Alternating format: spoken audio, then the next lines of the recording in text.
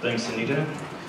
My name is Wallace Prince, and I have a background in semiconductors where I managed a group of PhD computational research scientists, and that was a lot of fun, but I wanted to get a bigger background in data science, so I came here.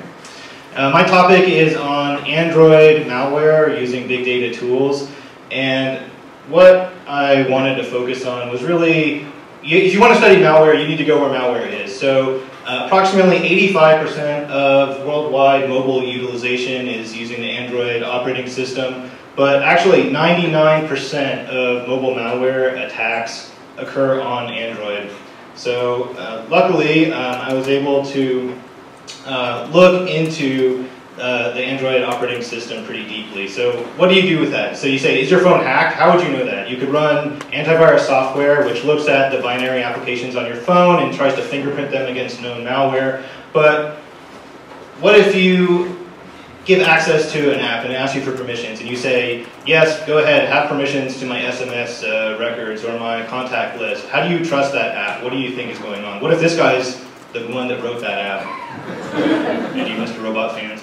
Okay, so I was able to get access to this database at a Ben Gurion University called SherLock, and it actually has two parts to it. It's the Moriarty and the SherLock applications. And so the way this works is Moriarty is a malicious application that runs on your phone, and it would do something like look like perhaps a web browser, but maybe 1% of the time, 5% of the time, it's going to do something like steal all your photos and upload them to a server in Israel in this case, but possibly could be Russia if it was an actually real malicious app.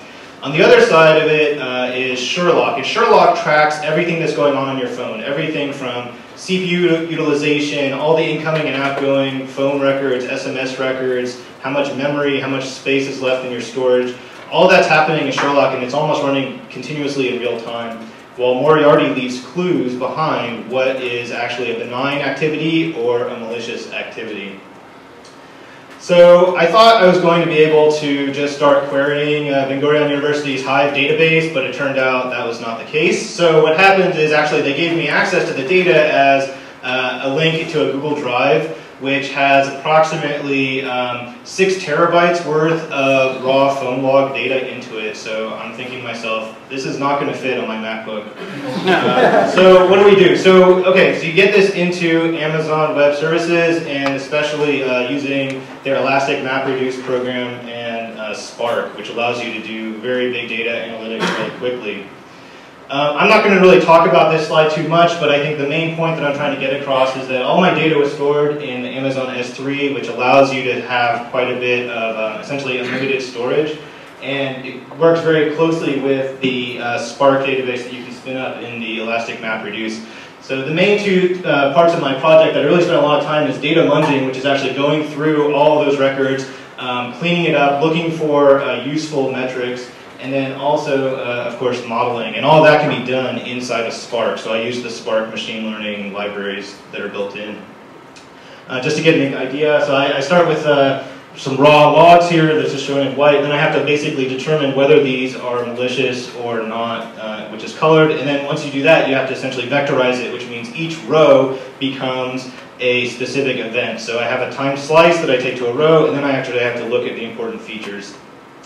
And one other example, just that Spark is really nice, is it gives you these kind of visualizations, which is considered a directed acyclic graph, is what they call this. And essentially what this is along the top here, each one of those columns is essentially a filter and aggregation subquery that I would be doing if it was just a normal SQL database. And along the right are all the different joins on all those features. And then what I'm actually training my machine learning model on is just this one little square down here at the bottom.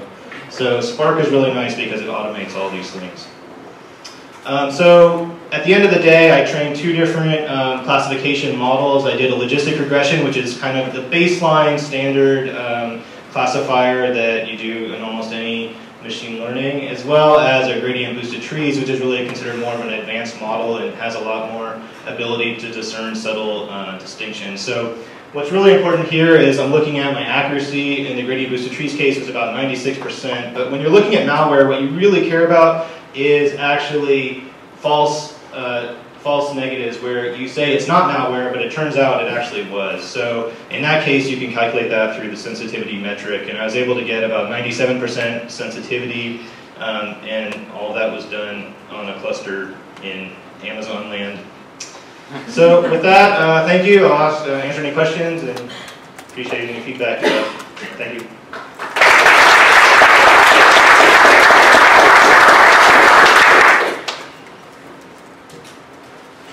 What parts of the data set were the most meaningful? Which features? Yeah, so that's a good question. I actually have a picture here. So maybe that's impossible to read, but one of the things that was really nice about this data set, and the question was, if you couldn't hear it, what parts of the data were most meaningful? A lot of the data that they collect actually turned out to be not useful in my case. I was studying ransomware, which is a specific kind of malware where they encrypt your phone, or they encrypt the data portions of your phone and then demand money to unencrypt it. But a lot of this was taking things like which cell tower you connected to, how many Wi-Fi hotspots are around you, do you have a Bluetooth device, is your Bluetooth device charged? All these things could be useful in other contexts, but for ransomware it wasn't. So in my case, what I really cared about was what they consider the T4, which is really the heart of your device. So how utilized is your CPU, like how fast is the battery draining, how much storage do you have on hand. So all those things are predictive. When your CPU utilization is really high and your storage space is dropping really quickly, something's going on. Either you're downloading a big file, or all of a sudden now you're encrypting everything on your device, and it's hard to tell between those two, but this actually was able to do that. Any other questions? Yes? How were they able to apply labels to the data to begin with? So yeah, so that's good. So Moriarty, which I talked about up here, is actually an application that they got the, by the way, I mentioned these are volunteers that are running this software on their devices.